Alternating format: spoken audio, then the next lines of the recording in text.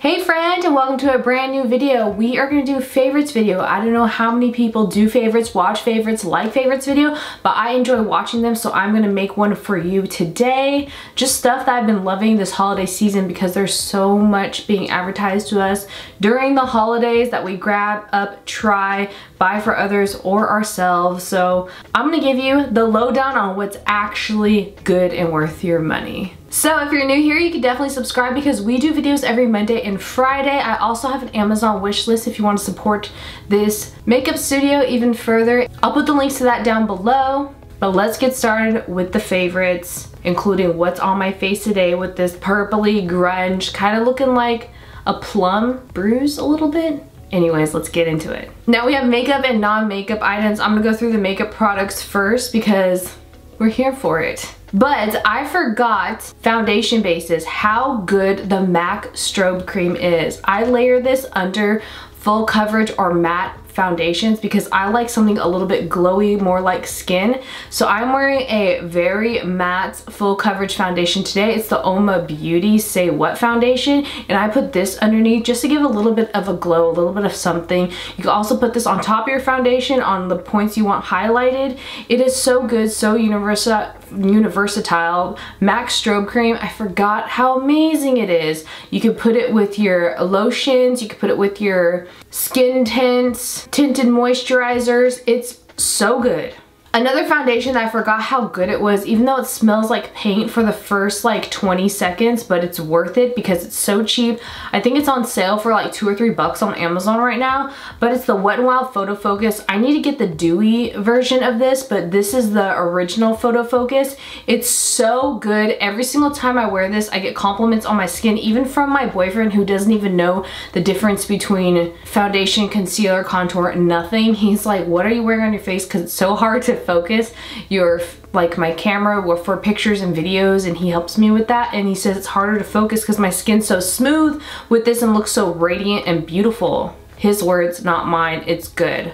The things that launched recently from Wet n Wild was the Little Twin Star collection. Now, the things that's really worth in the collection is the sponges, which I've talked about in favorites before because it's really similar to their sponges they have year round, and the Halloween Makers Fantasy sponges, but they have a sponge holder. Now this is silicone, it's easy to wash, there's vents in it so that your dirty sponges won't be like moldy or gross when you store them in here, and your clean sponges will have, it has aeration and it's easy to clean, and it's just so cute. It sits up on your vanity like a little cloud. What else is really good from that collection? Not for me so much the eyeshadows, but this lip gloss. I have it on today with some purpley lip liner and some actual eyeshadow in the center of my lips, but this is the gloss I'm wearing today. It is the Wet n Wild Starlight Lip Gloss. It's in the color My Lucky Star. It is pink with hints of like blue and pink shift glitter in it. It's so gorgeous, so pretty. It's sticky but not like super bad. I just like it for looks, for photos and stuff. But what's really worth the money in the collection is this lip scrub and lip mask that comes in these so efficient, great tubes. I hate when you have to dig your finger into lip scrubs and then rub it on your lips, and this is in a stick form like a chapstick, so it's so much easier to use.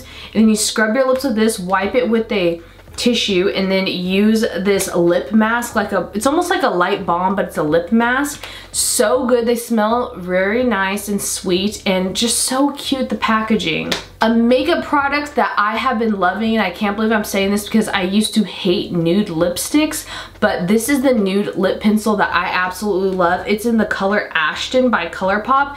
It's that brown nude 90s color that I absolutely love. I remember Urban Decay came out with a 90s tone very similar with this lipstick that I was obsessed with, and this is in the color Ashton, and it's the lippie pencil by Colourpop. Super affordable. When I tell you I have been struggling to find an under eye corrector for my bags, I know the Charlotte Tilbury is my absolute favorite dream. It's so pricey though. It's like almost 40 bucks for this little compact of under eye corrector, but I found one from OFRA, and it's in the deeper color amber, so you have to mix it with your concealer. It's so good.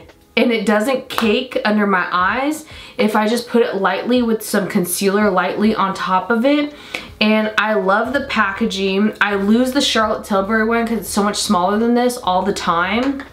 It's very hefty. It has a mirror, which is super helpful, but this is a great one to go. I don't think I'm gonna find a replacement. I don't think I found a replacement, but this is good for like more makeups like this, where I'm not just like doing it every day to go look, but I still wanna cover them under eye dark circle bags. The eyeshadow I am using today, oh my goodness, not the dark purple, but the inner like sparkly purple, is from this gorgeous palette by Makeup Revolution. I have a thing with Makeup Revolution. I'm not a fan of them copying people at all. I haven't bought from them or supported them in so long because of that, but I was at the store and I saw this and I'm like, oh my gosh, that's so pretty. And I didn't even look at the brand. I'm like, the colors in here are just so gorgeous.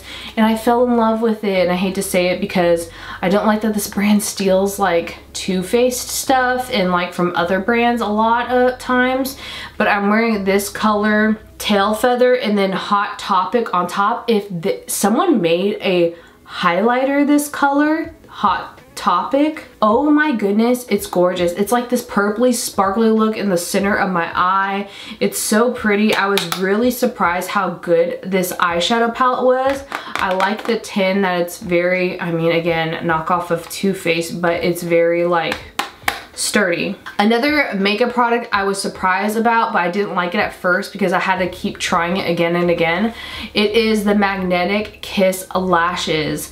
These are so useful. If you put enough eyeliner that they give you on in here to magnetize the lashes, it'll work. If you don't put enough eyeliner, they're gonna pop off from the sides. There's little tiny magnets in here. I don't think it'll affect your eye. I've used it many, many times. I absolutely love this for very easy looks. They're super affordable. Magnetic lashes have come a long way. I used to be terrified to try them. I'm like, magnets near my eyes, that does not sound safe. It doesn't sound good for me.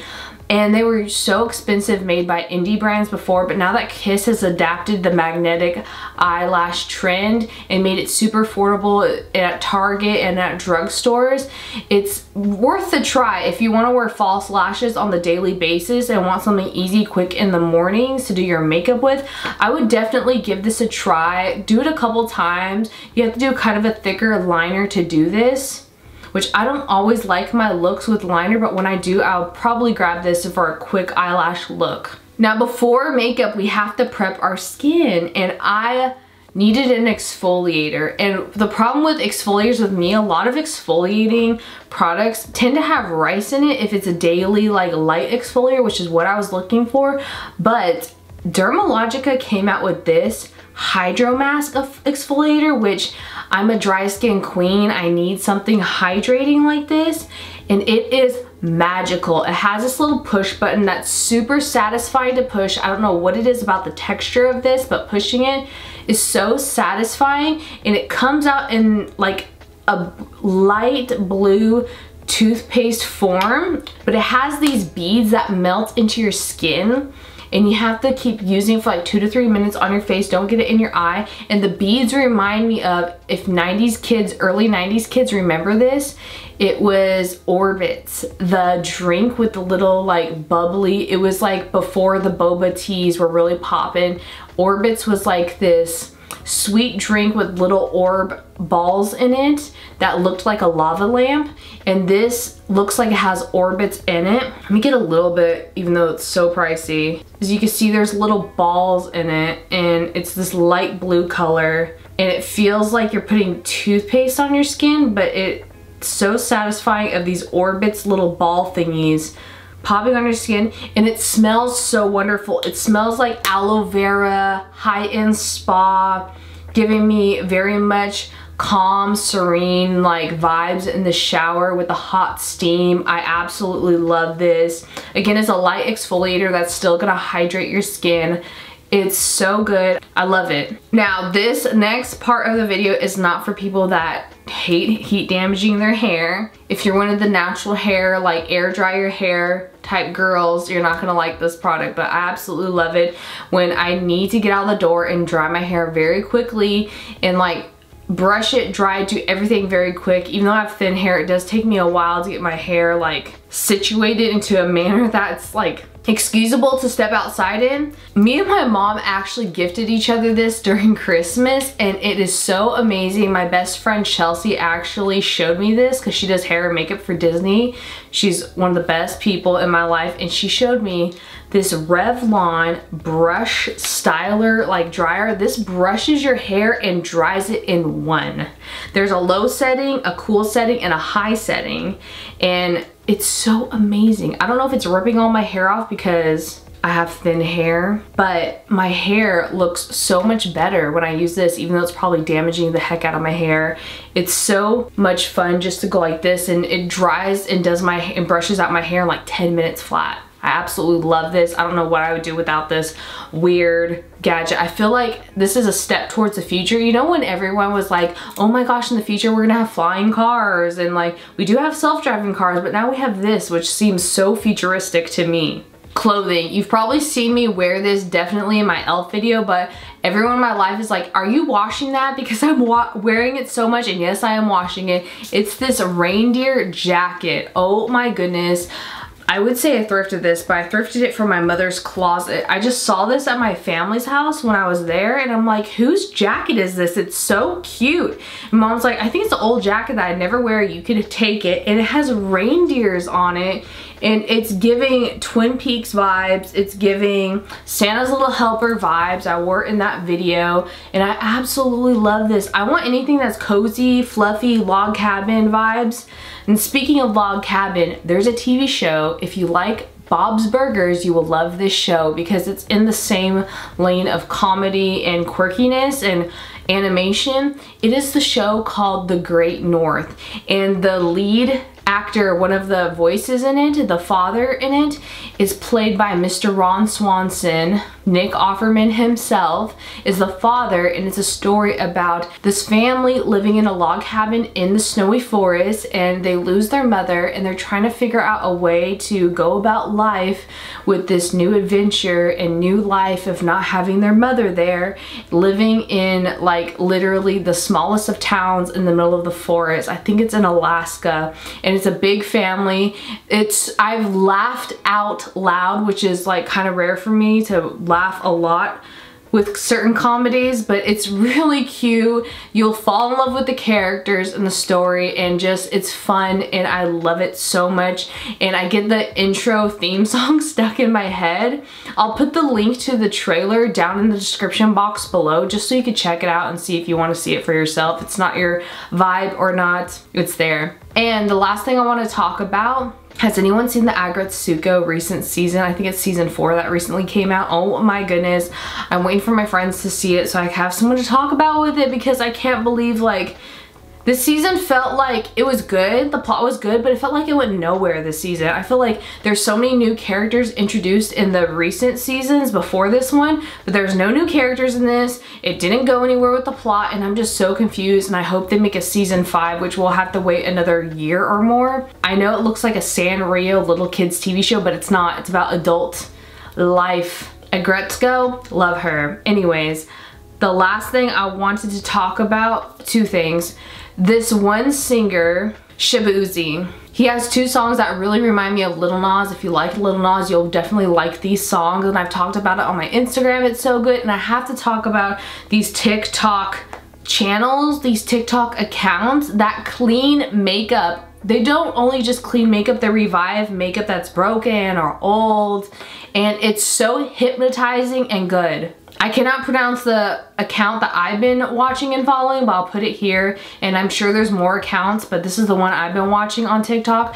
They take, like, say you have a Dior eyeshadow palette that you've saved all your money for and love and cherish, and it breaks and shatters and you're heartbroken. You could send it to this company, and this company, like, cleans it, takes the little eyeshadow pieces apart in it, and then cleans the actual eyeshadow pigment, and then presses it back into the clean, fixed eyeshadow palette. Even broken mirrors and stuff, they'll fix that. It's so fascinating, so good. Anxiety levels are down when I watch this. There's something about cleaning videos, makeup, and this is like a combination of both those things that really calms me down, and so I absolutely love it, and my heart is just like happy and singing when I see this TikTok account.